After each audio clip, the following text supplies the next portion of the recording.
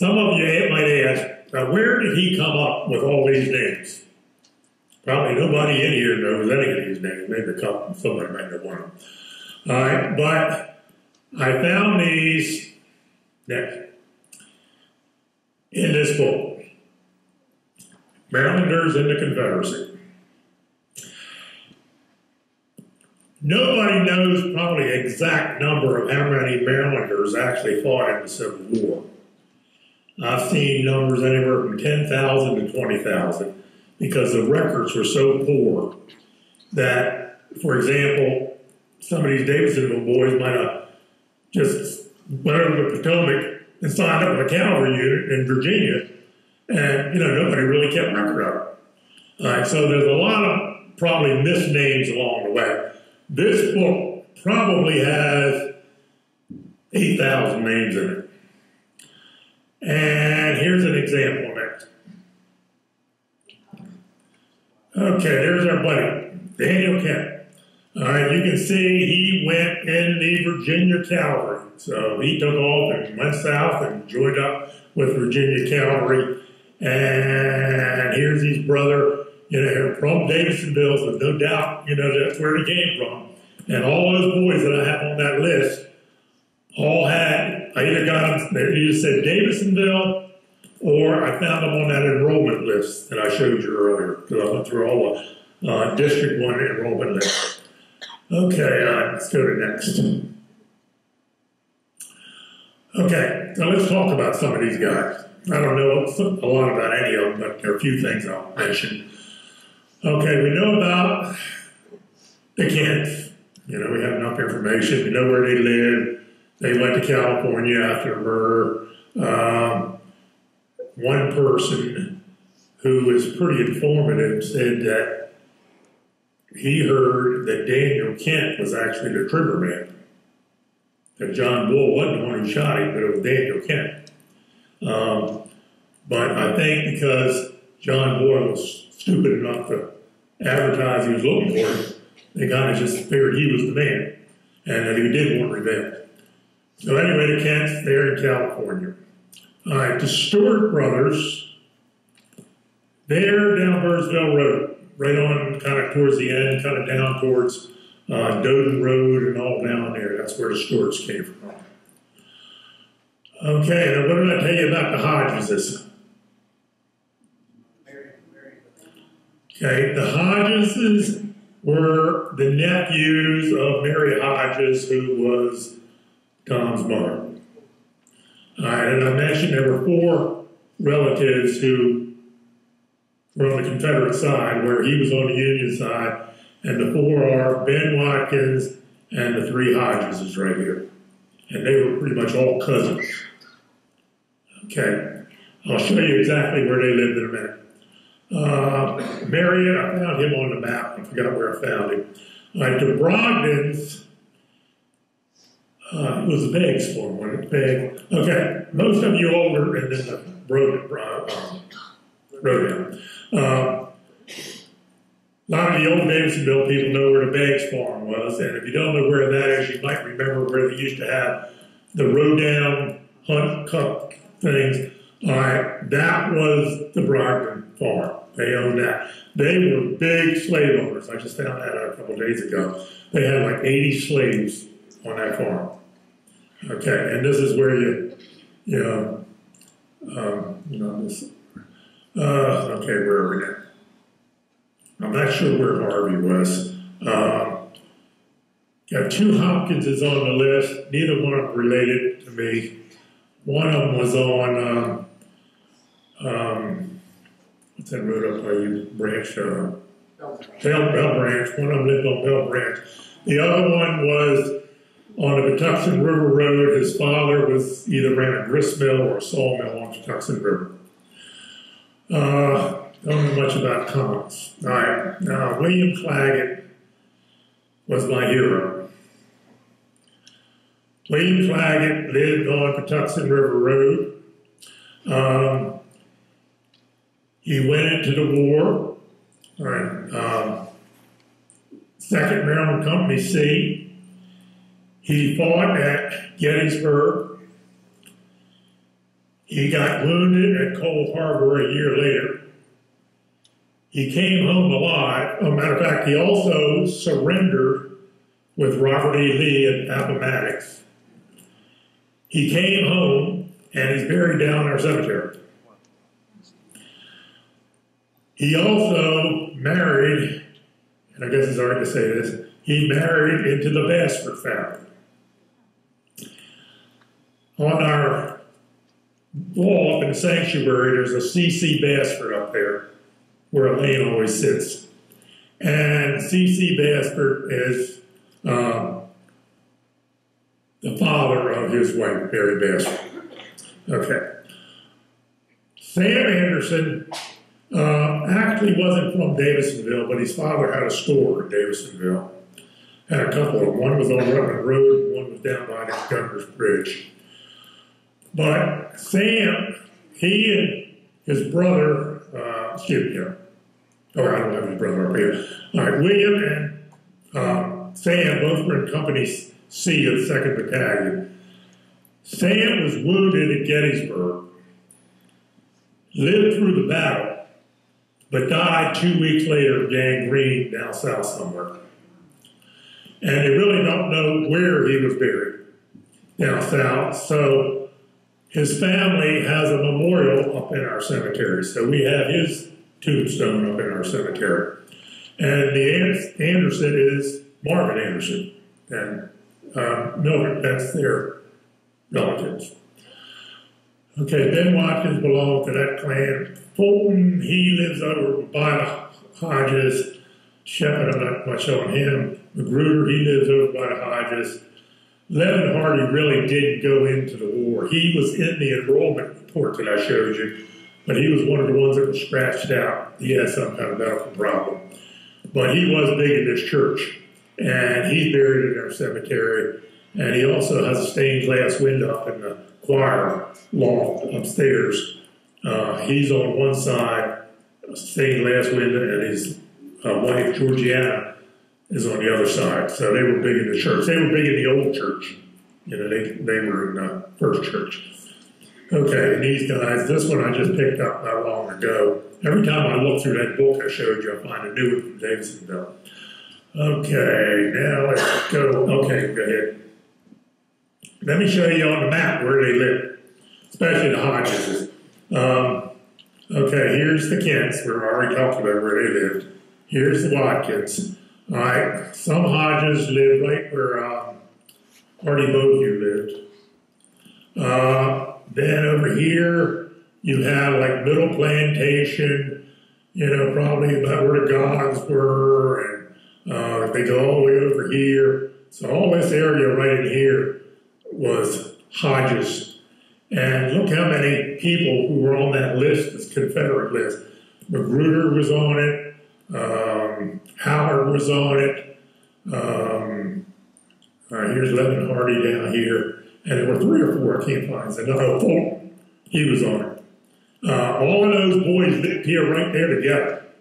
And probably a lot of them went together to the war. They probably all went, you know, said, let's go to the war, across the Potomac, and, you know, joined up.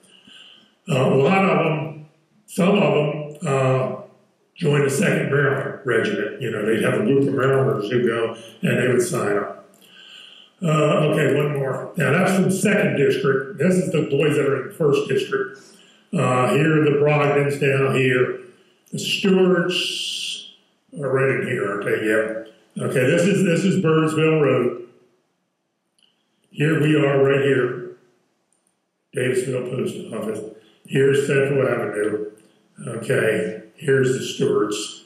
And there's a Marriott. He's another one on the list. Found him this morning. Okay, now I want you to look at another name. This guy not really from Davisonville, but his name is George Stewart. He's probably the best known Marylander from Anne Arundel County that fought in the Civil War. He was a brigadier general. And he owned 2,400 acres. And some of you old people may have heard people talking about the Stewart property Remember people talking about the Stewart property? Well, that's the Stewart right there. And it went all the way to Central Avenue and all up Route 2, all where the golf course is. This was all by this General Stewart. And I think he might be related to Stuart Pittman. And because they said that some of the Stewarts, and this Stewarts down here might have been the same family, they just spelled their name differently. But Stuart Pittman, if you notice, he spelled Stuart the way they did it by S-T-E-U instead of S-T-E-W. So I think, he may have gotten that from the family name. Okay, but anyway, keep him in mind. He was one of the top generals in the Confederate Army, and he lived just down the road from us. After the war, he came back and he farmed that. He wasn't born there, but he came back and farmed it. Okay, what do we got next? Okay, go ahead and get it next. Few pictures. This is Daniel Kent. Actually, Daniel Kent himself, I don't know if it's before or after he left to California. Next. Here are the Anderson boys. Sam Anderson, his brother Richard went with him. They went to the 2nd Maryland together along with William Claggett. Sam again was wounded at Gettysburg, lived 2 weeks and died of gangrene. Richard made it home, and I'll tell you about him in a minute, but I thought the next time anybody gets a portrait taken of themselves, bring your bullwhip along with you. It kind of adds a nice touch to it. Okay, next. All right, here's Richard. This is Sam's brother. This is before the war, right, next. And after the war, he came home a cripple, but at least he came home. Okay, yeah, we're ready for that. Okay, yeah, one more. Yeah, no, that's one more. One more. Yeah, go ahead. Okay, now, I don't want anybody to say anything.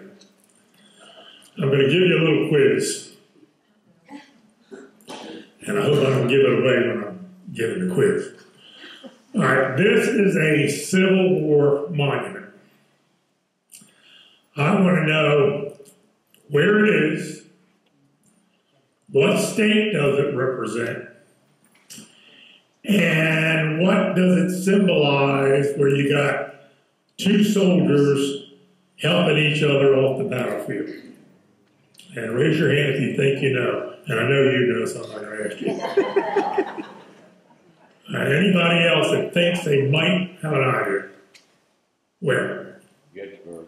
Gettysburg. Okay. This is a statue in Gettysburg. And what state does it represent? This ought to be easy because what are we talking about? Maryland. All right. This is the Maryland statue at Gettysburg.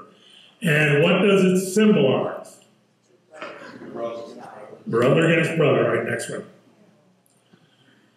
Okay, so let me kind of explain each one of those, all right? Every state that fought in the Battle of Gettysburg has a monument in Gettysburg. And that's why there's so many monuments. How many people have been to Gettysburg battlefield? Or was all of you have? All right, hundreds of monuments all over the place. And every state that had soldiers fight at Gettysburg has a monument, and this is the Maryland Monument. Maryland had about 3,000 men fight at Gettysburg. They're the only state that had soldiers on both sides. They had Union soldiers fighting at Gettysburg, and they had Confederate soldiers fighting at Gettysburg. The only state that had both. Let's go to the next one. 2 regiments actually fought each other at Gettysburg. At the Battle of Culp's Hill, this shows the 2nd Maryland Confederates. At the Battle of Culp's Hill, the battle was a 3-day battle, but on the night of the 2nd and the morning of the 3rd, the 1st Maryland Union Infantry was fighting against the 2nd Maryland Confederate Infantry on Culp's Hill. The Confederates were pinned down under breastworks and in ditches, and for some reason, a Major Johnson of the Maryland group, he decided to have a bayonet charge. And the poor guys had to leave their trenches and breastworks and run up the hill to charge the Union Maryland boys. There were also some other units up there, it wasn't just Maryland, but anyway, they called it the slaughter pen because they just got decimated going up there. Now, Brigadier General George Stewart, who owns that property I just talked about, remember George Stewart, he's in charge of the 2nd Maryland. He didn't order the charge, but he didn't stop it either. But anyway, they said after all these bodies were died off and everything, it is said that when he saw it, he was wringing his hands, had tears coming out of his eyes, and said, "My poor boys, my poor boys." So, I mean, it just kind of sent them right into their, slaughter pit. Okay, what do we got next?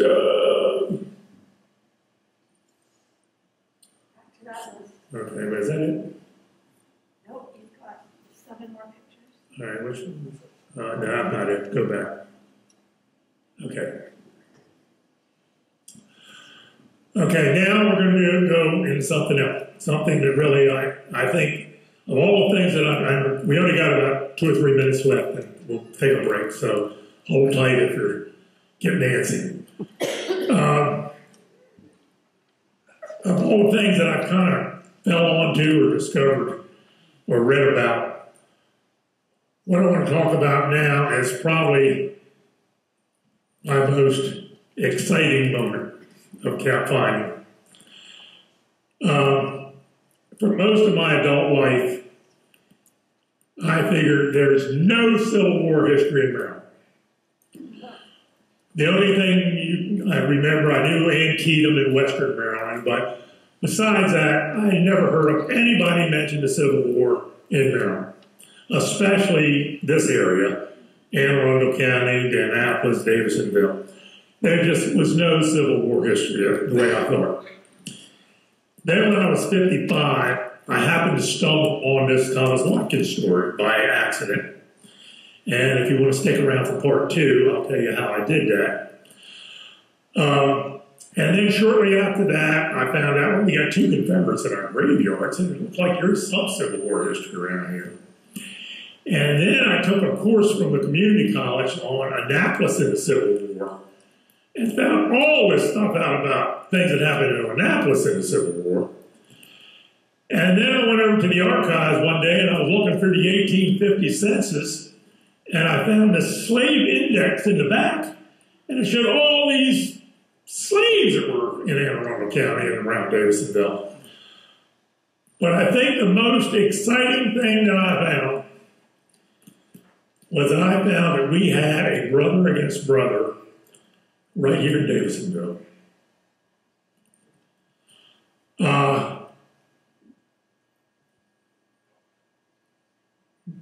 I forgot something on the other thing, but I'll just let that slide. All right, anyway, we got a brother against brother right here in Davisonville.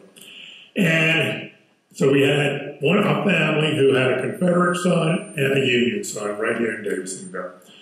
All right, I think it's the next one. Okay, so who was the family? And again, you tend to read about brother and brother in books, you go to Gettysburg, and they got a book on brother against brother. And of course, I think nothing happened around here. And to come out and find out, we got things that other places had.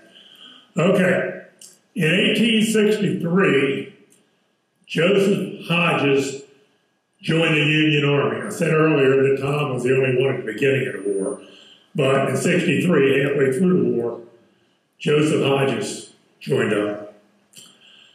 Joseph Hodges is the first cousin of Tom Hopkins.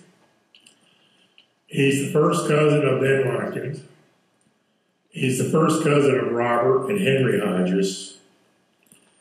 And he is the brother of Charles Hodges. So right up the road here, we actually had, brother against brother Davison. Okay, go to the next one. Now, I'm going to take credit for discovering this because I've never heard it before. But here's how I found it. I went over to the All Hallows Chapel graveyard, and this monument, which is Joseph Hodges' monument, is about 20 yards from Thomas Watkins' monument, gravestone, because they're all family. So they're all right there together. I didn't know anything about the Hodges. Well, I did. I knew the Charles was in the Confederate. And I happened to be walking by this, and I see Calvary, USA, and then with Civil War dates.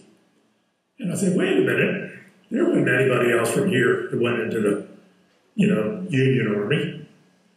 So I got my sister-in-law, Liz, next one, to look on Ancestry.com and look up Joseph Hodges. And I come to find out, here's the family right here.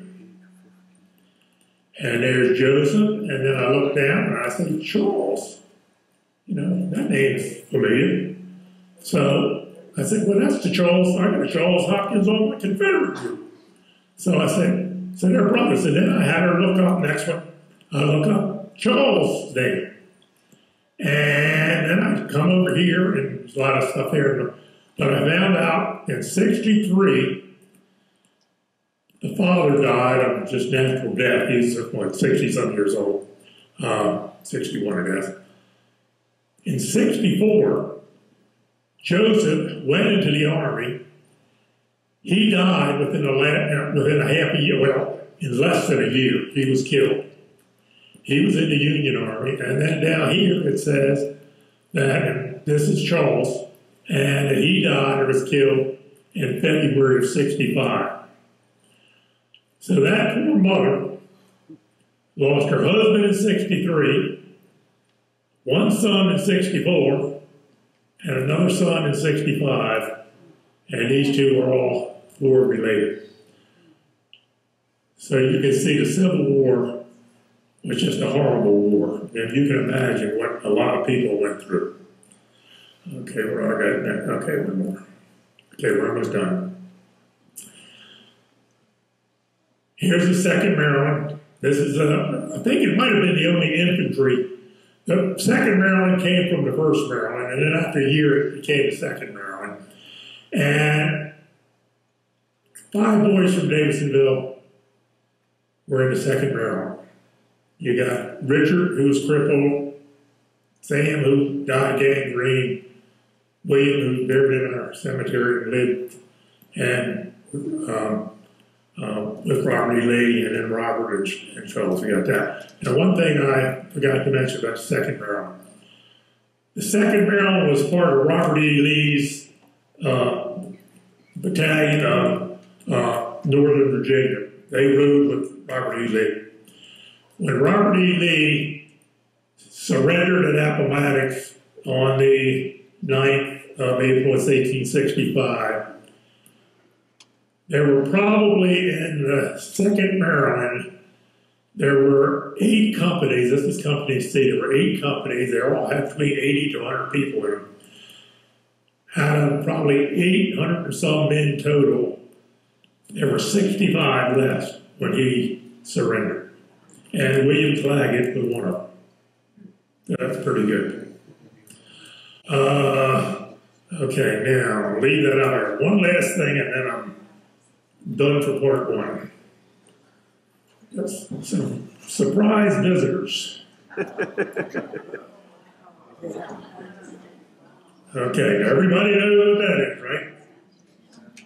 All right, this is the Gettysburg, Maryland Monument. And I'm going to tell you how I got a hold of it quick. About 6 weeks ago, I went to Gettysburg to a Civil War auction, and this was being sold. And the auctioneer and nobody else in the audience knew what it was. And you can't blame me, even though it was in Gettysburg, because there are hundreds of monuments there. You can't expect to know what every monument is. So I was the only one who knew what it was. So the auctioneer says, who'll give me $100 to start the bid? And nobody raises their hand. All right, who'll give me $50? And nobody raises their hand. And then he says, for Pete's sake, will anybody give me $5? And I raise my hand and I get it. So I got this gem for $5. Felt like I won the lottery. But I got one problem. My wife is very anxious for me to donate this thing. I keep it in the bedroom, and every time she goes in the bedroom, she thinks money broke into the house. Now, this really is a once-in-a-lifetime find. I mean, I don't bet you'll ever find something like this again. Okay, now, we're almost ready for a break, and it's time to escape if you've had enough. The second part is only 15 minutes long, and again, that's going to be on how I found this store by accident and how my family was involved or connected to it. Not much, but there was a connection. So we'll take a break. If you're going to stay, get something else to eat, go to the bathroom. You can ask me questions, get a cup of coffee, and those of you who need to leave, feel free to do so, and we'll go with that. Okay.